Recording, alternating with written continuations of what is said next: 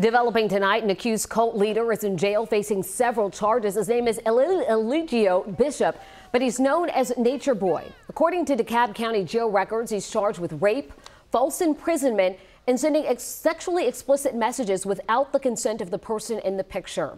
Bishop and the followers of the Melanation cult have a reported history dating back several years.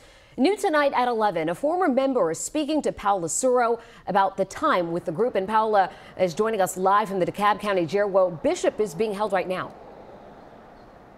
Yeah, Jennifer, Erikka Carroll tells me she is glad Bishop is behind bars tonight. She tells me she believes that him being in jail is only going to help open the eyes to the current members of Melanation. What would you call it? A group? A cult? Would you call it a cult?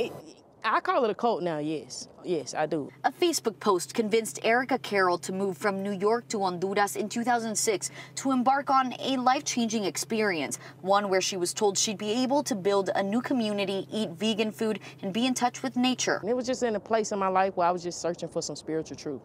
The group back then was known as Melanation. Carroll says it was led by Erikka Bishop, who went by Nature Boy. She says all 9 of them were forced to sleep in tents, use restrooms outside, and attend long meetings to, quote, face your demons. It was a lot of verbal and mental abuse. But after 1 year, what got her to leave was when she says she witnessed Bishop hit his girlfriend at the time. He slapped her up and punched her a couple of times, and then he told her to go in the tent and give him oral sex. So that was the breaking point for me. But walking away, she realized, was easier than going back home.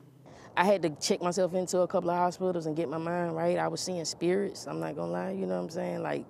Like I was going through a lot, and it was all connected to him though. Carroll says since leaving in 2007, the cult, now known as Melanation, turned more abusive and sexual. She says for some, it wasn't as easy to leave. He has the women fighting each other. He's put his hand on the men.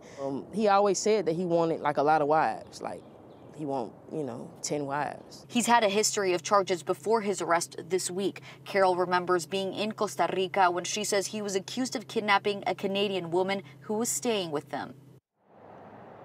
Now, Carroll tells me she has been in touch with Bishop since leaving the cult in 2007. She tells me she even had a feeling he was going to get arrested soon and texted him just days ago telling him, your days are numbered. Jennifer? Wow, Paula, thank you so much for that update. Like we have said, this investigation into Bishop and this reported cult goes back more than 10 years. For a closer look into what we know, you can look for this story on 11alive.com. All right.